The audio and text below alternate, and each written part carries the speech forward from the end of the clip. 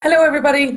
I am here this evening in Charlottesville, Virginia. I am over with a client, and also anytime that I'm not working, I am talking to our good friends at VectorVest also in North Carolina and Ohio, and I have been checking in with people in San Diego after the Ireland Business Forum and so on. So it really is an American week for me. Now, that said, what I really wanted to do tonight is to share with you my book review on The Emigrant Edge. It's written here by Brian Buffini, and it is a New York Times bestseller. So I just want to give you a little bit of background on why, and then I'm going to tell you three key things that I've picked up from it. So Brian Buffini was born in Dublin. He's one of 6 children, and he went on to grow the largest real estate coaching business in America. So how did I come across him? Well, my husband, Ardal, typical Irish story. My husband, Ardal, his cousin, went to school with him in South Dublin. And he said to me one time, back in 2014, he said, I went to school with Brian Buffini. You should check him out. He's doing great things in America. So I did, and I sent an email, and I went over to see him speak at an event in San Diego in 2014. And just in May of this year, I was in San Diego again, and I stopped by and I picked up a copy of his book, and I met him again. And also a number of his team. We released a podcast with Jamie Nowak, for example. She is the Director of Corporate Development there. But in particular, I read this book since. And I wanted to share with you why I think it's a really interesting read. So the whole idea is The Emigrant Edge is that people who are emigrants have an advantage in many ways on people who are local. And on the other hand, they have a complete disadvantage. So Brian Buffini started off in San Diego in California a long time ago, and he had $92 in his pocket. And from there, he went on to marry his wife, Beverly, have 6 children, and as I mentioned, build a business. But of course, it wasn't easy. But as he points out in here, what he needed to do was to lever the Emigrant Edge. So now I want to tell you what I got out of this. First of all, I'm not an emigrant per se, because of course I live in Ireland. However, I'm fortunate that I get to spend a lot of time abroad.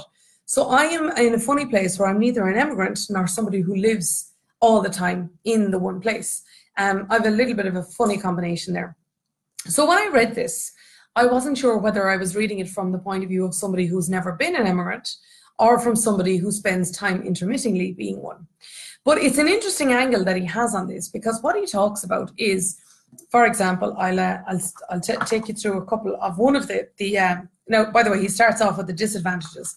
And when you read those, and I read them, by the way, I read that part of the book while I was in San Diego. So I was physically in his town reading about what he was talking about. And it makes very sobering reading, I can say. But then he goes on to talk about the advantages. So he says, for example, often immigrants are coming to a better place. So he describes the Dublin. I have to say that that doesn't resonate with me, because I am in a Dublin that is fully, it's full of various different organizations who've chosen it to be their European headquarters. It's full of lots of startups now. It's full of students who have big dreams of staying at home and doing very well and so on. So, when I was reading it, he was describing it of a different place than what I have grown to be familiar with. But he also talks about, for example, that immigrants are pursuing their dreams, that their backs are against the wall, they have to make it, and they have to go from there. And that is very much what absolutely does resonate from any time that I've been doing business in a different country, or of course, if I am meeting with the Irish diaspora in the various different ways in which I do. So he talks about that first, but the whole point is about looking at your situation as an immigrant would, and looking at how you can have the edge. And he specifically mentions 21 challenges for you to take on and to run with. Now, I'm not going to go through all 21 of them. What I am going to go through are 3 points that really stuck out for me, because a lot that he says in this book, I've heard him say either before, or I've heard other people say, and it's absolutely correct. There's no doubt about that. But I have been implementing it, and I have been pursuing it myself. So I'm not going to mention those points. Leave it to him to do that. But what I am going to mention are 3 key things that have really stayed with me. I've started reading this book 6 weeks ago now, and I finished it about 5 days ago. So the first key thing that he points out it's actually challenge number, because I want to be clear on this, is challenge number 7, which is to be consistent. Now, being consistent, I have to say that is probably something that not an awful lot of us do. From the point of view of that we start doing something and that we want to see a result fast. And what Brian Buffini mentions is how much better it is that if we really sow the seeds, and then after a while, we will start to see the results. But 2 key things have to happen. Number 1 is that you need to know what the output of this is going to be. And number 2 is that you need to have the patience and the perseverance to keep going. Now, one thing I really like about Brian is that I have started listening to his podcasts for another reason, which I'm going to mention in a while. I've met him, I've seen him speak on stage, and I've also read his book. So holistically, I've got more of an insight into this author than many of the other authors that I've reviewed. And he makes that point over and over and over and over and over again. He consistently makes the point about being consistent. Now, my take on this is it's hard to have that patience, right? It is hard to have that patience. And the second problem with that is that it is hard to do more than one thing at once. So I might say to you right now, yes, okay, I'm going to start saving money. I'm going to start saving 10 euros a day into a savings account, and I'm going to start running 2 miles a day. And, right, already we have a problem. Now, I'm going to tell you how I have addressed both of those issues. With some of what he says, I've got help from this book and some things that I've added on myself. So one of the things that I'm going to say around consistency is often we know that if we do something for long enough, it will make a difference. We do know that, okay? So therefore, I know that if I start implementing something for a while, like saving or like running, of course, I can't run at the moment because I still have my broken foot. So it's not something that I can do. But I do know that if I was to implement that consistently over time, that there will be a benefit from that. Okay, I'm sure of it. So since I arrived here, I got here in Charlottesville. I arrived here last Saturday. And what I started to do was I started to swim. Because as I mentioned, I can't run.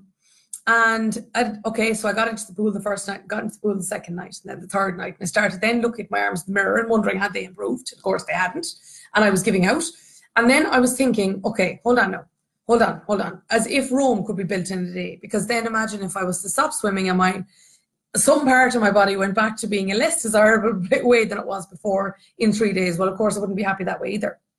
So the point is that instead is to set mini goals, is to say, okay, if I swim X amount of days in a row, well, then I will give myself the reward of whatever else it might be. So therefore, the ultimate outcome is not what you're waiting on because it can take too long to see, but what you can reward yourself in doing is actually having the discipline to remain consistent. Now, the second thing I'm going to mention on this is how to create more than one habit at once. So while I've been out here, I have tried to create 3 habits, and so far I'm doing it consistently. And here is how, is that I am never trying to be consistent in 2 habits in the same way. So I have tried to swim every day, which I have done except for 1 rest day, because that's important for your body. And that's also something that he mentions, and we all know, to be clear. So, but I have been consistent in what I had been set out to do, but that has been after I came back from where I've been with the client all day. While I have been with the client, I also wanted to create another habit, which is to drink 2 liters of water. I'm not drinking at all enough water. So that has been the second thing. So I've been focusing on that while I'm in with the client. I have a bottle. My water bottle is gone there somewhere. I've been trying for this habit for years now. So I'm really, really, really determined to make it happen this time. So I've been implementing that while I'm in with my client. I've been implementing the pool while I've been here in the hotel. And then separately, when I'm doing neither, that is when I'm implementing my business side of one. So I have a business one. Now I'm really working hard at a different one, and I'll tell you about it at a later stage. It's just I'm at the embryonic stages at the moment of refining it, so I don't want to tell you something that hasn't worked already. So that is what I'm doing, is that in each environment, I have a different one. And, you know, it's seamless, and I'm getting there, and so far, so good. You might say, well, now, Susan, you're only a couple of days into this. I know, but the public accountability by telling you about this means that now there's now extra pressure on me that should my motivation dip down, that I know that I want to be loyal to you because you're watching this video or reading the subsequent blog posts that we're going to make of it. So therefore, I am now increasing the momentum behind my consistency. Okay, That's point number one. He makes this point, and I have to say, should you listen to his podcast, which I highly recommend, or should you read the book, or should you do anything else where you come into an interaction with Brian Buffini or Buffini and Company, you will hear that point. The second thing that I want to mention is not so much what he mentions in the book, actually, but what he subsequently goes on to say in the podcast. Now, he talks an awful lot about, again, I want to get the actual challenge itself so that you can refer to it. It's all in chapter 20. It's all about how to develop a willingness to outwork others, right? So he talks about in challenge 8, for example, to become exceptional. Now, outwork others, going the extra mile, digging deep, having resilience, right? Now, they're all different things, but they have shades of the same point. Now, I'm going to give you my take on this, right? Is a lot of us go the extra mile for our clients. We really do. I see it all the time at VectorVest, for example. The team at VectorVest have a fantastic product and they have a fantastic customer service team. And I personally have been at the coalface of talking to the team in the US, trying to get some sort of an additional product or service or experience or something for a customer of theirs, where I know that they will do their very, very best.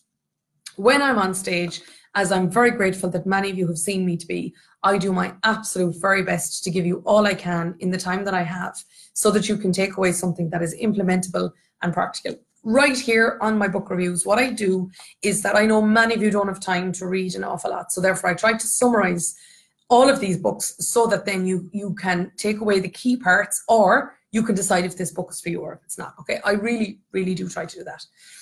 And lots of us, right? Lots of us do the very best that we can.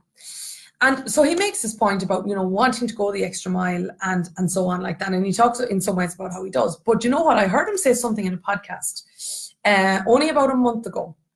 So I was in between chapters, and he actually talks about going the first mile first. In other words, if we are going to go the extra mile, are we going the first mile? So his whole point there is that, are we actually meeting expectations first before we go on to exceed them? And it's a very good point. It's a very, very good point. And you know what? A whole industry has exploded out of this. And you know what that industry is called? It's called customer experience. And I was fortunate to interview somebody for the Future of Retail for Dublin Leo back in January. And I asked her, she's an expert in it. Her name is Susanna Houston. And I'll tag her actually on this post so you can see her later on. But, I did ask her, I said, what is customer experience? Like, what really is it all about? And she says, it is simply meeting the expectations of your customer as you set them at every touch point. And you know what? That is a great point, is that do we, at every stage of the journey, just meet the expectations and then seek to exceed them? A lot of us try to exceed before we start at all. A lot of us want to be the best. So we're throwing in discounts, for example, before the customer ever wants it. So therefore, the customer says, okay, I would like to buy X. And we say, okay, yeah, we'll do that. And I'll give you a good deal on it as well. They never asked for a good deal. They came to you in the first place. Or somebody sends in an inquiry, and so they have arrived at your door and they have rang the doorbell of your company. And maybe we haven't opened the door within the first 30 seconds. In other words, we haven't responded to that email in a sufficient period of time, or whatever else it might be.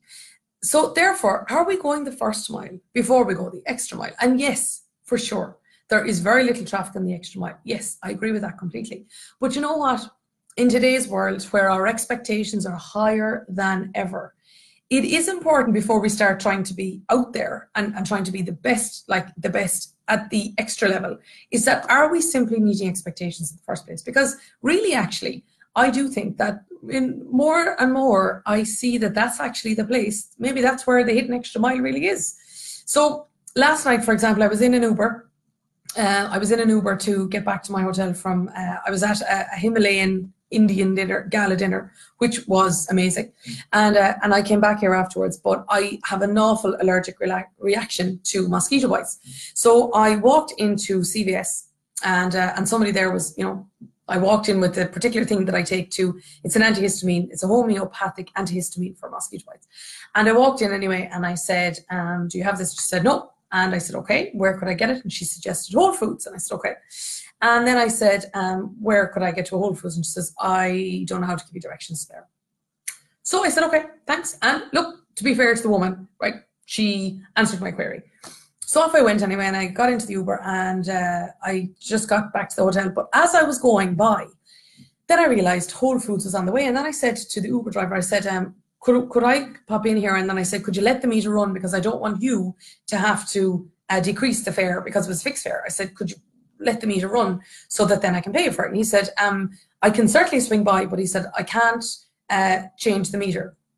And I said, okay. I said, okay. Well, then I said, look, I can tip you extra. So anyway, then in I went to Whole Foods, and I was greeted at the door. Sorry, I wasn't. I walked up to the counter and I took out again what I was looking for. And I said, do you have this? And the guy behind the counter says, I don't know, but he says, we could have something over in that aisle over there. Let me call an assistant to help you find it. And I said, oh, that's very nice. So he picked up a radio and he said, hello, whatever he said. And anyway, by the time I got down to aisle number 7, or wherever it was, there was a woman waiting to help me. And I was getting progressively more impressed. And then, so anyway, then we walked over to where the homeopathic remedies are. And then she said, no, we don't have that one, but hold on a second. We have this one instead. And she said, you can take in this dose or this dose. I took the higher one because, believe me, I don't want to have to deal with this. And then she says, by the way, if it doesn't work, keep your receipt, bring it back. We will happily refund you for it. So anyway, then I went back outside, and unfortunately, because I'm in the boot, as you know, I'm in the boot all the time, and sometimes the boot that I'm in for a broken foot doesn't always meet surfaces very well. So I fell outside of Whole Foods, and not badly, but I did. Anyway, and not bad, as I say, not too bad. So anyway, I was able to pick myself up and get back up, and the Uber driver came straight back over, drove up to where I was gathering myself together. And then I sat back in, and then he said, is the temperature okay? And there was a bottle of water waiting for me there. And I said, wow, okay. Then he dropped me back to the hotel, and I generously left a tip, and because he deserved it, and off I went. But the point is that in both cases, they met the expectation first, and then they exceeded it. In the case of Whole Foods, I got what I was looking for. Not specifically what I was looking for, but something similar. And then in the case of Uber, I got to my destination in a nice, peaceful, safe environment. And then they went the extra mile. And now I'm telling you all about it as well. Now, I mean, Whole Foods and Uber are not requiring me at this very moment to be telling you about their services. I'm sure they don't need any more marketing for them. But the point was that I think, yes, we try to go the extra mile, but you know what? Let's just think about first, are we actually going the first mile? Are we going the first mile? And when you think about every interaction, so when they go to your website, can they call you? Is your number clearly there? And yes, this stuff is simple. I know that. And I know you're thinking, Susan, seriously, is this honestly what you got out of the book? It actually is, because you know what? If we don't, think about Apple, right? Apple made a business out of simplicity. Are we overcomplicating things? Are we trying to add on bells and whistles when we simply just need to make a product do just what we say it will do, or a service as well? And that's something that I'm really thinking through at the moment, is that I'm trying to look at the touch points of all experiences that you might have with me, or with any of the interactions that you might have with my business, or, by the way, with any of the clients that we have, whereby the interaction ultimately comes to us. And that's certainly something that Brian Buffini has made me think about. The third thing is this, and I thought I was good on this, right? I actually did, but you know what? He made me think again. So this is actually challenge number 1, which is to upgrade your input. Upgrade your input. Now, okay, we've all heard the whole idea, right? If you are surrounding yourself with negative people, well, then you're going to be ostensibly negative yourself, and so on like that, right? But he goes further now. He says, okay, what are you reading? What are you listening to? What are you watching? Who are you reaching out to? Who are you aspiring to be? Who are your role models? That's what he means by your input, right? So I thought about this as well, right? Because believe me, I always know that when I read a book, I'm going to be telling you about it. So therefore, I don't just look through my eyes. I look through my eyes and then through your eyes, looking through my eyes, if you know what I mean. So I just think about, well, as you know, one of the values of our company is practice what we preach. So I always think, if I was to evaluate me from an external perspective, am I doing what I'm espousing that I pick up from these books, right? So that's why it takes me so long to do all of these, is that it takes me a while to read these. For that reason. So I thought about this, right? Now, since I broke my foot, I spent 5 months when I couldn't drive, because I physically couldn't, right? So therefore, I noticed that I wasn't listening to podcasts. And do you know why? It's because I listened to my podcast in the car.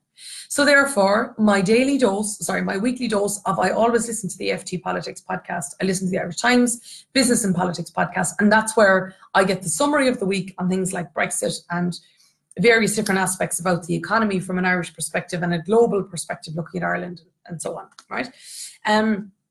So what I started doing, since he reminded me to upgrade my input, is that I did a critical review of my podcast, and I was thinking, yeah, but they're not broad enough. They're not broad enough. I'm looking or listening through a lens of Irish and UK, because I'm back driving now again with the last 2.5 months. I broke my foot on the 7th of December. So that's where I'm at now, is that I'm broadening them. And I started listening to Brian's, actually, and I always come away with one kernel, just one, right? I look for one, and his podcasts are around about 20, 25 minutes. Sometimes they're longer, and sometimes he interviews other people.